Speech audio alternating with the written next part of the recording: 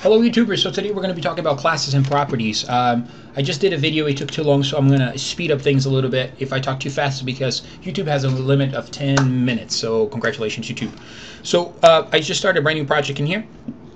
I'm going to right click my property, go to add, click class, and for the purpose of this tutorial I'm going to create a car class. So I'm trying to emulate what a car, some of the properties that a car would have. Cars have plenty of properties. We're going to be working with the engine, the number of doors, and the color. So if we want to create a property for the car class, first thing we do is name the property. So I'm going to create the property, the engine property. I have to make that a public member so then my object can access it, and I'm going to make this into a string. Right now I'm not going to make, actually right now I'm not going to make into a property, I'm just going to make into a public member so I can show you the difference. The next one is going to be a number of doors. Number of doors is an integer, so integer number of doors. Number of doors, double R's, there you go. Finally, here we go. And the next one is going to be the color. So let's make a public string color. So right now, excuse me, if I save this and I go inside my form here in the load event and I try to instantiate a new car, so my car equals new car. And if I go look at my car now, I see all these public members. These are not properties, those are public members. That's why they have a little blue icon right next to them. At this point, you can read and write data to the public members regardless. You know, all you have to do is respect the type of members that these are. So this is a color member. This is a, this is a string member, string color member, and this is a string engine, and this is an integer number of doors. But we don't want to do that. We actually want to create properties. So for that, let's go ahead and create some what we call automatic properties. I'm going to use the get and set accessors here. I hope that's the right way to pronounce it. I'm not really sure. Never heard anybody say it. So here we go. So now that I have added those accessors in there, those become properties. So now if we go back, let me save this right here, and I go back into my form, and then if I look at those public members, they now become properties. So you can actually see that the icon changed. But now here's the thing. At this point, I can set it up to anything. So let's say my car.engine. I can say that this is a string. I can say that this is a V56. There's nothing stopping. Logically, it doesn't make any sense because there's no such a thing as a V56. But technically, there's nothing wrong because all I said was property is going to be a string, and V56 is a string, so therefore I should be able to assign that. So one way to restrict automatic properties is to actually, you could actually change the type. You can actually change the type of the property. Actually, on my sample here, we have to work with the number of doors. So that number of doors, I can set this as an integer, so I can set this to like 12. And again, logically, there's nothing wrong. Technically, there's nothing wrong because 12 is an integer, but logically, it makes no sense. There's no such a thing as a car with 12 doors. At least I don't think so. I hope there isn't. Otherwise, I will look like a fool.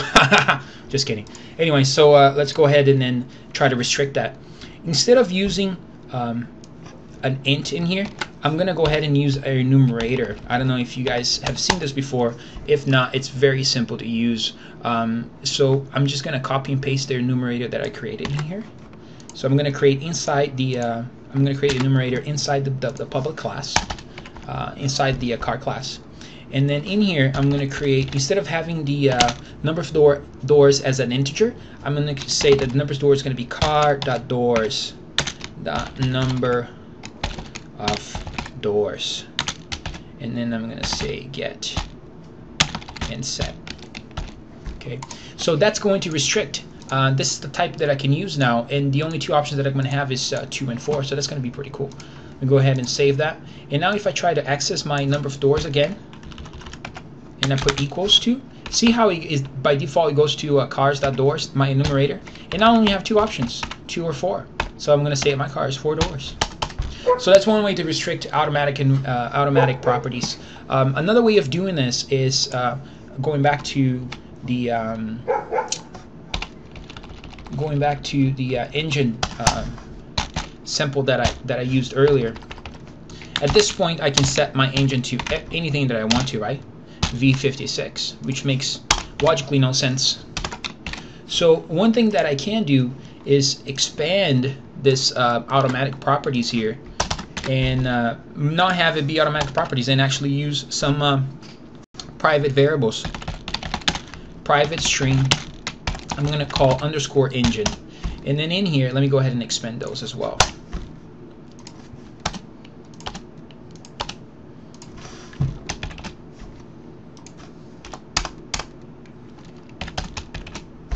So now I'm going to say that my underscore engine, this private variable that I create, equals a value.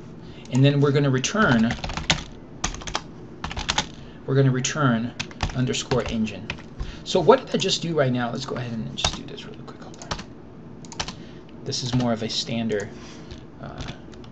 way of writing properties. So what am I saying in here? I'm saying that whatever value I pass through the engine property will be assigned to the underscore engine, and then whenever I try to read the value of the engine property, I'm going to return underscore engine. At this point, this statement is still valid because I haven't added any type of validation whatsoever. But if I add something like this, let me add a little if statement right above that. Now I'm saying that if the value that I'm trying to pass is v6 or v8, then go ahead and assign this. Otherwise, it's nothing's going to be assigned. It's just going to be empty. So let me go ahead and then just add a little text box in here. A little text box is going to be text box 1. I should be a label, but anyways. Now I'm going to say that text box 1 dot text is going to be equal my car dot engine. Okay. So what am I trying to do? I'm trying to set the value of my property over here, and I'm trying to read or get the value of my property right over there. So let me see what happens when I try to do this. Let me go ahead and run this. Look, I get nothing because v56 is not an allowed value. I'm only looking for v6 or v8. So when I do that, if I try to put v6 in here, if I try to set the value of underscore engine to v6 and return that, it's going to allow me to. So I'm going to go ahead and play that, and there you go. Now I have v6 in there. If I do the same for v8, I can go ahead and do that. That's an allow value. Okay, so that's another thing that you can do. You can also at this point we're setting write and read properties. You can also set read or write only. So let me give you an example of a read only property. I'm going to go ahead and copy and paste this whole thing so that we don't waste time with my typos and all that.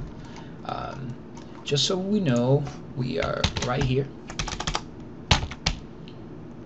I just copied this whole thing down. Okay. This is going to be, actually I should just type that in here. Read, wow. Read only property. Okay. So what did I do here? Let me go ahead and bring this to the bottom here. So what did I do here? I created a bool type of variable. It's a private variable called state, and that's going to hold true or false. And I'm going to use that variable. Look the way that I code my property in here. I use the private keyword right in front of the set.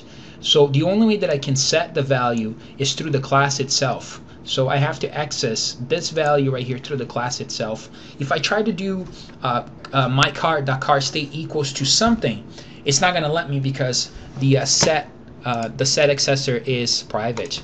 So I'm gonna go ahead and then use this method, turn on and turn off. If the car is on, then it's gonna turn the car off. If the car is off, it's gonna turn the car on, right? It makes kind of sense, I guess. And let's go ahead and then try to do that. Let me add a button in here. That's not a button. So let's go ahead and add a button in here. I'm gonna double click, and then in here, oh, I have to move my car right here. The scope of work is too limited in there, so let me go ahead and add as a global variable. So now I can access inside my button event. So my car dot turn on or off, okay?